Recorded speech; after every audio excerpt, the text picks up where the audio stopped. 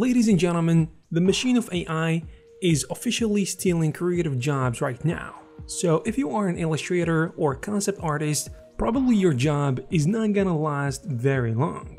Recently, an illustrator in game development called Yang said that 2 people could potentially do the work that used to be done by 10 people, which is amazing because AI can in theory do a lot of work in a short period of time and it can be infinitely creative. She also said AI is developing at a speed beyond our imagination. So this Chinese artist is probably working for a company, a video game company owned by the biggest publishers such as Tencent, which is huge and has a lot of studios all over the world. And business-wise, it makes a lot of sense to cut jobs and reduce the amount of money they spend on jobs such as illustration and concept art just because they can do it. And since 2 people can do the job of 10 people, just working on final touches and making sure the art is great and looking good, it seems very intriguing, I'm not gonna lie. Since these people and companies want to fill their pockets in the first place and the people and the artists come second, it's no surprise to me. Expect it to happen more and more, especially in the West. So this wave is taking place and starting in the East, in Chinese companies, probably also in Japan and stuff, but this sure as hell will reach the West. If not this year, maybe in the next few years. We also have another freelance illustrator and artist called Amber Yu, who used to make around 430 to 1,000 bucks for every video game poster she drew. She did this making promotional posters published on social media to attract players and introduce new features, which was time consuming and required a lot of work. This was in the past, because with the advent of image generators such as DALL-E and Midjourney, things are changing. Game companies now are equipped with AI image generators and they can create similar quality or even better in a shorter period of time compared to relying on artists, because they can do many iterations and they can do the work over and over and over again in a limited period of time, and they will need artists only for doing finishing touches. As a consequence, giant tech companies and video game companies in China started using these programs and algorithms to create video game characters, backdrops, and promotional materials. And this is creating a lot of anxiety in the industry, specifically in China in game development. And as I said, since companies such as Tencent has studios in the West, I am pretty sure that this will reach the West. For example, they own Riot Games, the developer of League of Legends, and they own it entirely, while it owns 40% stake in Epic Games, the developer of Fortnite. Tencent also has a 5% stake in Activision Blizzard, the company behind popular franchises like Call of Duty and World of Warcraft, and a 10% stake in Bluehole, the developers of PlayerUnknown's Battlegrounds. And just to give you an example, recently a studio that employs 15 illustrators who specialize in character design were laid off only this year in 2023. And these people believe that AI is the first one to blame. My honest opinion is these companies are testing the waters and they are trying to see if this is gonna work or not.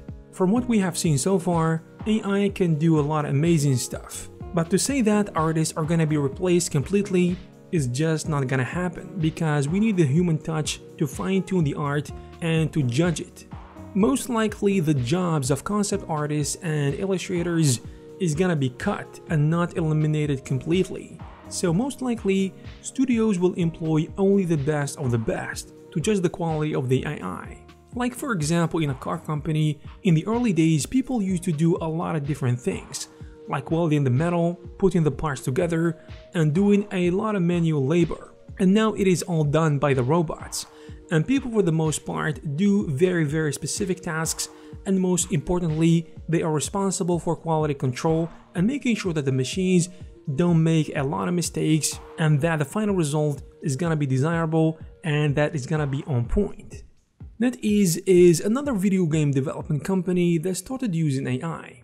They actually started applying AI-based technologies to assist game animations, and the models are trained using its proprietary or licensed resources.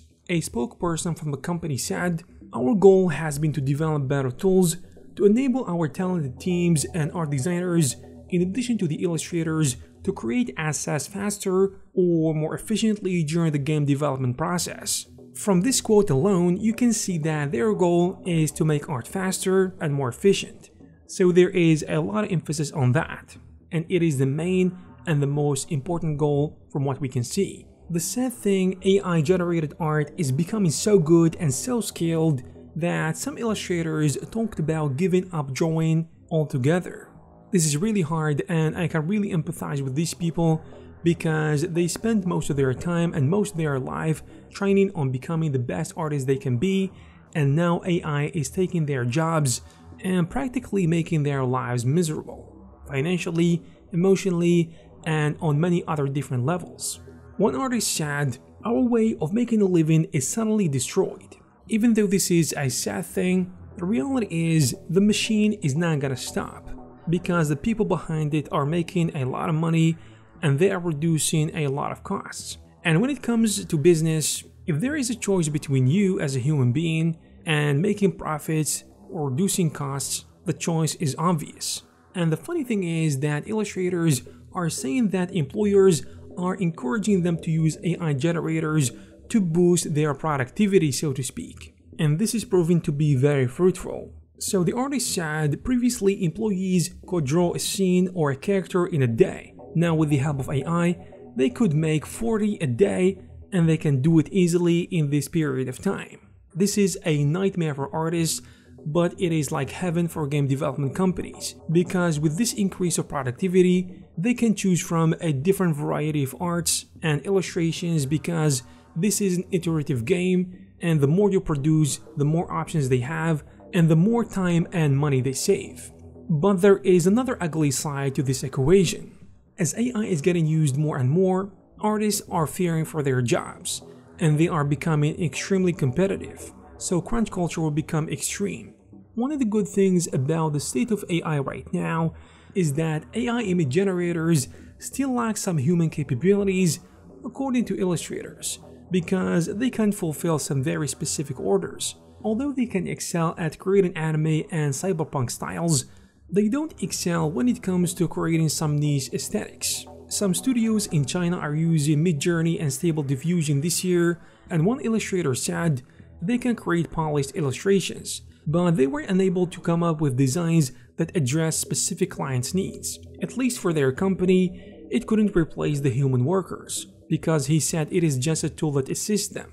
Jeffrey Ding, an assistant professor at George Washington University who studies the development of AI in China, said, "The advancement of AI could open up competition and create new opportunities, but it can also eliminate a wide range of white-collar jobs, especially the ones currently done with computers."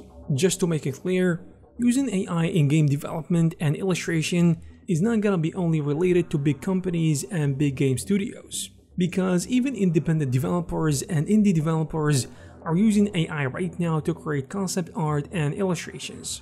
They do it to save costs by creating characters and backdrops with AI, which makes a lot of sense for them, especially financially. I hope you guys found this video useful. If you did, please give it a thumbs up. Also, please subscribe to this channel to stay updated with the news of the CG industry and 3D software. Thank you guys very much for watching, and I will see you in the next one.